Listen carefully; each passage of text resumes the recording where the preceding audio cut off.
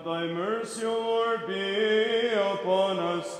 Rejoice in the Lord, all ye righteous. The reading is from St. Paul's first epistle to the Corinthians. Brethren,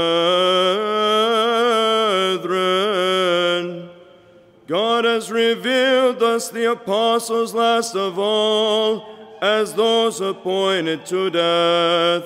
For we have become a spectacle to the world, both to angels and to men. We are fools for Christ's sake, but you are wise in Christ. We are weak, but you are strong. You are glorified, but we are dishonored. Even to this present hour we both hunger and thirst. We are naked, we are buffeted, we are restless. We labor working with our own hands. When reviled, we blessed. When persecuted, we endured. When blasphemed, we exhort. We have become the filth of the world and the offscouring of all things, even until now. I do not write these things to make you ashamed, but to admonish you as my beloved children. For though you have a myriad of tutors in Christ, yet you do not have many fathers.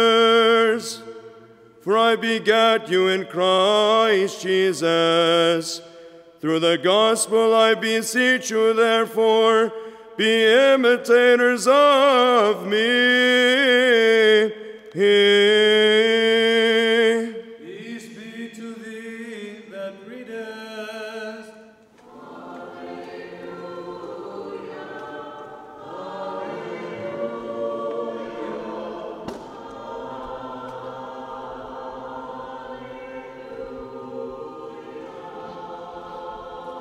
Wisdom attend, let us hear the holy gospel.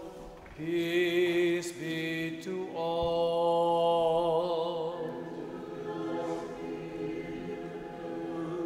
The reading from the Holy Gospel according to St. Matthew.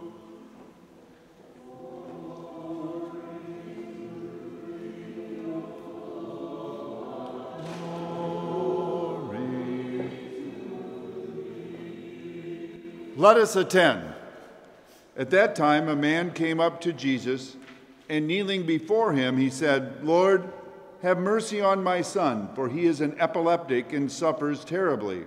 For he often falls into the fire, or often into the water. And I brought him to your disciples, and they could not heal him. And Jesus answered, O faithless and perverse generation, how long am I to be with you? How long am I to bear with you? Bring him here to me. And Jesus rebuked him, and the demon came out of him, and the boy was cured instantly. Then the disciples came to Jesus privately and said, Why could we not cast it out? And Jesus said to them, Because you have no faith. For truly I say to you, if you have faith, even as a grain of mustard seed, you will say to the mountain, Move from here to there, and it will move. And nothing will be impossible to you. But this kind never comes out of anything except prayer and fasting. As they were traveling together through Galilee, Jesus said to them, The Son of Man is to be delivered into the hands of men, and they will kill him, and he will rise on the third day.